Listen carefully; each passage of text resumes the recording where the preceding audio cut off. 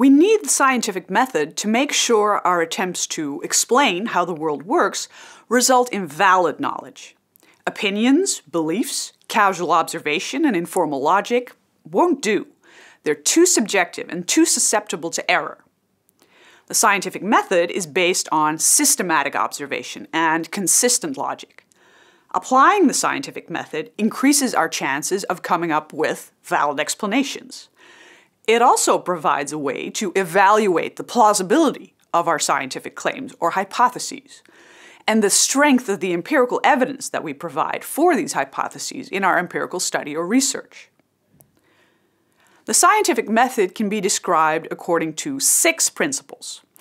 If our study meets these principles, then it can be considered scientific. Our hypothesis can then be compared to and compete with other scientific claims to provide the best possible explanation of the world around us. The first principle requires that a hypothesis is empirically testable. This means that it should be possible to collect empirical or physical evidence or observations that will either support or contradict the hypothesis. Suppose I hypothesize that my cat loves me more than he loves my fiancé. To test this hypothesis empirically, we need to collect observations or data. But how can we observe how much the cat loves us? We can't ask the cat about his feelings.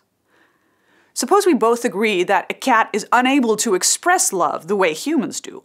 Well, then there's nothing to observe. The hypothesis is not empirically testable. The second principle is replicability. A study and its findings should be replicable, meaning we should be able to consistently repeat the original study. If the expected result occurs only once, or in very few cases, then the result could just have been coincidental. A hypothesis is more plausible if it's repeatedly confirmed, and this requires that it's possible to repeat or replicate a study.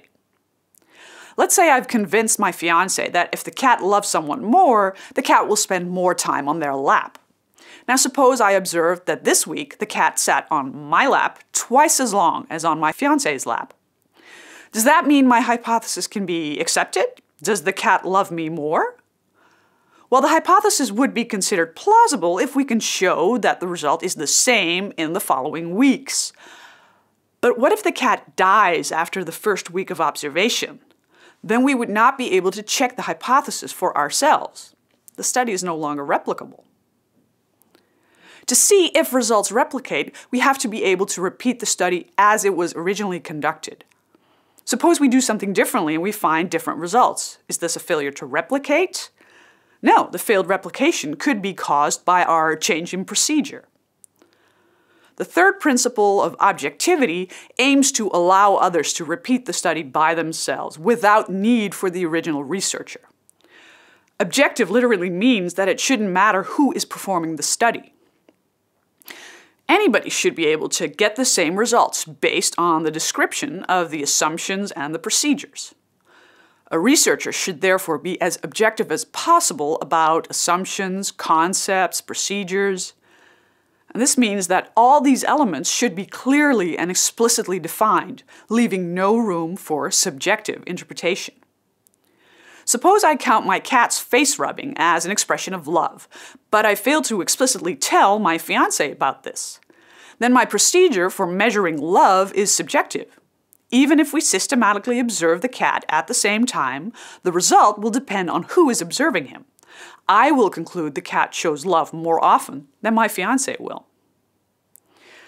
In this example, the results are subjective and therefore incomparable, and we might not even be aware of it. If we do not explicitly discuss and agree on what counts as love and what doesn't, then our measurement procedure for cat love is not objectively defined. The fourth principle is transparency. Being transparent is closely related to being objective. In science, anyone should be able to replicate your results for themselves, your supporters, but also your critics. This means that researchers need to publicly share what assumptions were made, how concepts are defined, what procedures were used, and any other information that's relevant for accurate replication. The fifth principle states that a hypothesis should be falsifiable. Falsifiability is a very important principle. A hypothesis is falsifiable if we're able to at least imagine finding observations that will contradict our hypothesis. If we can't imagine what such contradictory data would look like, well, then the hypothesis cannot be disproven. Ask any person with a very strong, for example, religious belief, what evidence would convince them that their belief is false. No matter what contradictory evidence you propose, they will probably argue that these facts do not contradict their strong belief. This puts statements based purely on belief, such as religion, outside the domain of science. If there is no form of evidence that will be accepted as disproving a hypothesis, then it's pointless to argue about the hypothesis or to even look for confirmation, since the conclusion is already drawn. Okay, let's move on to the sixth and last principle of logical consistency. A hypothesis should be logically consistent or coherent. This means there shouldn't be any internal contradiction. For example, if a supporting assumption disagrees with the hypothesis. The conclusions based on our observations should also be logically consistent. This means, among other things, that researchers should be consistent in what they count as confirmatory and contradictory evidence. Let me explain this using our cat example. I hypothesize that my cat loves me more, and so I expect him to sit on my lap longer. But what if he spends more time on my fiancé's lap? I could say that the cat can feel that sitting on my lap is uncomfortable for me. So the cat will sit on my lap less often because he loves me more. Of course, this is logically inconsistent. I've changed the interpretation of the results after the data are in to suit my hypothesis. Incidentally, this also makes my hypothesis unfalsifiable. I will always conclude that my cat loves me, whether he sits on my lap often or not at all. So to summarize, the scientific method requires that we formulate hypotheses that are empirically testable, meaning the hypothesis can be supported or contradicted by observations. Replicable, meaning the hypothesis can be tested repeatedly.